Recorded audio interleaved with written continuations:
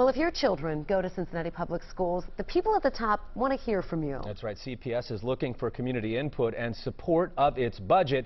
The district is hoping now to lay out the costs involved with maintaining its programming. WLWT News 5's Kyla Woods shows us why your feedback is important.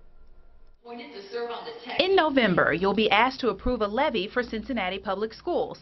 Now, this isn't new money, it's a renewal, but the district wants to be sure you know how the money is being spent. It's a renewal. It won't raise overall taxes. But I do think it's important for folks who will be voting on that to understand the full picture, how the money is actually spent. This week, parents and community members of Cincinnati Public Schools received an email. It had a budget survey asking for community feedback. A lot of people are really busy. So this survey is an opportunity for them to give their input, but also maybe learn some things they may not have known about our budget. Things such as the fact a significant portion of the budget, $73 million, goes to transportation for students out of district, including charter and parochial schools.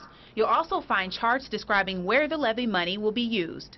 Now, if you didn't receive the email, you can still take the survey. Just go to the CPS website, click where it says Your Voice. It'll take you right to the link you need to get started. It really goes pretty quickly. It will help us do our job better. The CPS budget survey will be available online until May 30th. In Corryville, I'm Kyla Woods, WLWT News 5. And you may have received another survey recently as well. Here's a reminder that this one is completely separate, and any additional feedback that you can give is appreciated.